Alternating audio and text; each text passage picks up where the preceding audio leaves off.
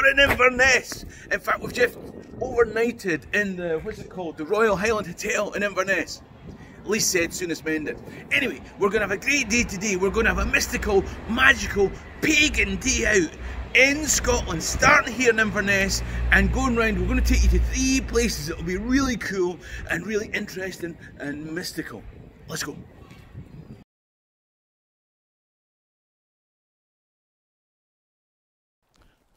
So, I've brought you to the Clava Cains. It's just by, it's about a mile and a half from Clootie, just outside Inverness, right? And this is an incredible place to start our mystical day in the Highlands of Scotland, okay?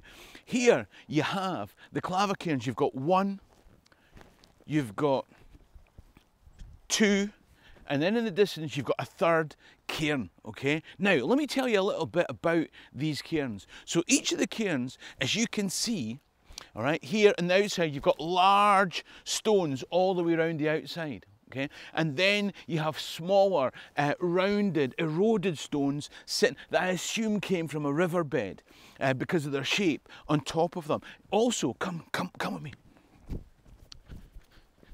You can see that you can go into, and there's a circular bit inside that cairn. There would have been a roof on it at one point, okay? Now, the middle cairn over here, there's no route into that, but there is a similar route into that, the far cairn there, okay? Now, the doorway, the entryway, it points so the sun shines right in the winter solstice. Isn't that an incredible thing? Not only that, right now they all look grey, but at the time archaeologists have found that they were originally painted so that when the sun shone in the winter solstice, down this line, it would have been bright colours, right? It would have shone, it would have been an incredible thing as part of whatever mystical ceremony was going on at the time. We also know from archaeology that this whole area previously was occupied, right? It was like a little village kind of thing.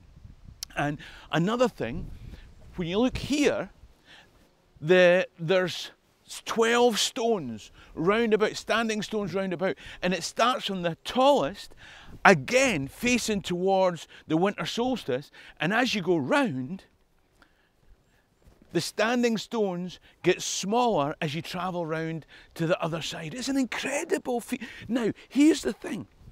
At some point in prehistory, people have been motivated enough, because this one guy didn't do this, right? This is a community who've come together to make this happen, okay? And I'm just trying to imagine this guy that thought about this in the first place, okay? Tam, and he goes to his mate and goes, Willie, I've got an idea. What's that, Tam? What we're going to do is we're going to get a bunch of stones and we're going to put them in a circle, but they'll be big stones, right? It'll take more than a man to carry it. Oh, that's a big effort, Tam, isn't it? Do you know what I mean? Aye, it's more than that, Willie. Because then what we're going to have to do, once we've brought them all here, right, like the pharaohs are doing in Egypt right now to build those big pyramids. You've seen the pyramids on the telly, didn't you, Willie? Oh, I saw that, Tam, right enough. I think it was Twitter I saw it. It doesn't matter, right? We're going to bring these stones and we're going to bring them here. Tam, that's a lot of effort. It's more than that, Willie, right? Because what we're going to do is then we're going to get lots of little stones. Where are we going to get them, Tam? We'll get them for riverbeds and stuff like that. And we're going to put them up round about. The stones that are round, we're going to fill them in with all these little stones.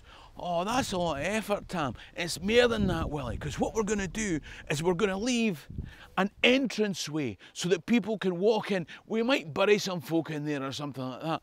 Oh, Tam, that sounds like an awful lot of effort. It's more than that, Willie, because what we're going to do is we're going to arrange that entranceway fits perfectly to the direction of the rising sun at the winter solstice. Winter solstice, Tam. I didn't even know what that is. Ask the Druid, Willie. He'll tell you. Oh, that's a lot of effort, Tam. It's going to be more than that, Willie, right? Because what we're going to do is we're going to cover the whole thing up. Oh, Tam, really? It's more than that, Willie. Because what we're also going to do is we're going to get these huge, big standing stones. Where are we going to get them, Tam? We'll quarry them, Willie. Didn't you worry? We're going to get these huge, big standing stones, you know, like the other ones. Oh, I ken what you're on, Tam. And we're going to put them in a circle round about this big cairn that we're going to make. Oh, is that what we're calling it, Tam? A cairn? Aye, it's going to be a cairn. And we're going to put it all round. That's a lot of effort, Tam. It's more than that, Willie, because we're going to arrange them so that the biggest one faces the winter solstice as well, and they get smaller as they go round. Oh, Tam, that's a lot of effort. It's more than that, Willie. We're going to make 3 of them. Tam, you cannot be serious. That's more effort than I can imagine. It's more than that, Willie. We're going to destroy the village to put them there. So I'm just saying, this is what essentially has happened. And the level of motivation of, let's remember, a prehistoric group to come together as a community to make this happen must have been incredible. And around these have been here for about 5,000 years, right? But around 1,000 years later, over adjacent to this middle cairn, someone has tried again to start and build something. I don't know what it was. And it strikes me that 1,000 years later, the peak of whatever a belief system created this has died off. And at some point, Tam's descendant has said to his pal, tell you what, Willie, I've got an idea. What we're going to do, you see where those big cairns are? Aye, I can, Tam. What we're going to do is we're going to recreate...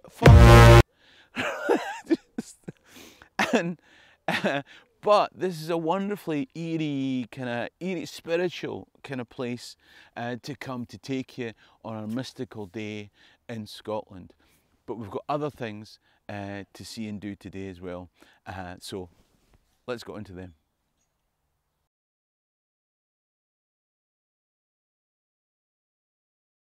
And now we've come over the Keswick Bridge to the Black Isle. And this, certainly mystical, it might appear strange. Let me explain the background for those of you that don't know. This is a special place, right? And of course, in pagan Scottish folklore and history, water is so important, right? So let me explain why all these things, all these bits of cloth are hanging up around about in all these trees. In fact, look at this all the way around. Okay, here over in the Black Isle, because this well has special significance, yeah, and it's called the Clootie well. Old Scots word for a cloth is a cloot. Yeah, in fact, a clootie dumpling is a dumpling that you would wrap in a cloth and tie up. And because trust me, some of the people aren't Scottish that watch this, okay? Right? A cloot, a cloth, a vest, something like that. So here's the thing: this Clootie well has magical properties. And if you take something, if you have an ache or a pain or something that ails you, if you take a cloth and you dip it in the water and you rub it on the part that ails you and you hang it to the tree, then gradually, as the water evaporates and the cloth decomposes naturally, then your ache or pain will disappear. Now here's the thing, right? Some people have come, and you can see some of the bits of cloth, they're man-made fibres, they're not organic, they're going to be there forever. These people are walking about the world with their continuing pain, wondering how is it that this pain hasn't gone away. You used nylon, you mental nutcase, right? So, if somebody's even up here, somebody's put a shoe, here, oh, there's a baby's shoe here, okay? There's a polyester tie here. What are you thinking about? So, it so happens, I've got lots of aches and pains. I should have brought shorts that I could wear for my arthritic knee. However, I do have a tennis elbow. So what I'm going to do is I'm going to take this cotton handkerchief. I'm going to dip it in the water of the Clootie well. And I'm going to rub it. Ah, I do believe I can feel the pain easing already, in actual fact. I'm going to rub it on my arm, on my elbow, and I'm going to tie the handkerchief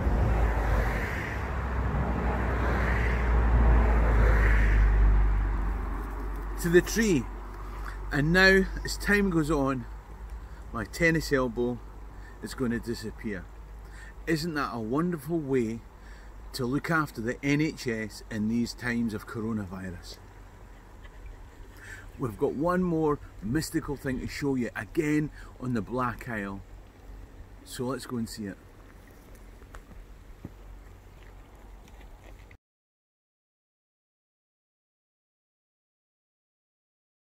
So, now, I'll be honest, the weather's coming in, like I needed to tell you that, okay? But clearly, it's a bit choppy here, but we're in the very end of the Black Isle at Chanonry Point. There's a lighthouse here. On the right kind of conditions, you can see dolphins playing here in the Moray Firth. But that's not what I brought you here for. It's our mystical, magical day out in Scotland from Inverness. And the reason I brought you here was to tell you about the Brand Seer. Now, the Brand Seer was somebody who had the second sight, one of the most famous guys who had the second sight. I'm told that as a child, his mother was going through a graveyard, and as she did so, she met a ghost from a Danish princess who was on her way back to her grave at the night, and she needed to get past. And the mother of this guy, Kenneth Mackenzie was his name, and his mum said to the ghost that she would only let her pass if she would grant her son the second sight. And so she said she would do that. She let the ghost pass. Later on, young Cynric found a little stone with a hole through it, and whenever he looked through that stone, he could see the future. He predicted Culloden, he predicted the Caledonian Canal, he said that there would be a Scottish Parliament again, but not before a man could walk from England to France. Now, some people might say, that suggests that he said there would never be, because it's not possible to walk on dry ground from England to France. But they built the Channel Tunnel and we got a parliament. Anyway, loads of predictions. There was one prediction he maybe could have made better. You see, he lived in a Seaforth estate, and the Earl of Seaforth had headed off to France, and his wife, reputedly the ugliest woman in the kingdom, that's maybe unfair, wanted to know that her husband was safe, and she came to the Brand Seer and asked, is my husband safe, how is he, what is he doing, blah blah blah blah blah. Cynric, the Brand Seer, would simply say that he was safe, but the Countess of Seaforth, she would, no, I want to know more. What's he doing? What is blah blah blah blah blah? You're supposed to have the second sight. Cynric wasn't happy to give that information until she threatened to have him killed, and it was at that point he revealed that her husband was safe, but with another woman. She's in the arms of another woman. And the Countess of Seaforth was so angry that she had him brought down here and burned in a barrel of tar. And this monument here commemorates the Brand Seer who was burnt to death here. If only he could have predicted that and avoided the Countess of Seaforth. Anyway, there you go. That's our day of mystical things on a day out from Inverness, and we have mystical weather to go with it. I mean, Dochas can be a lamb my life. Cheery and drasta.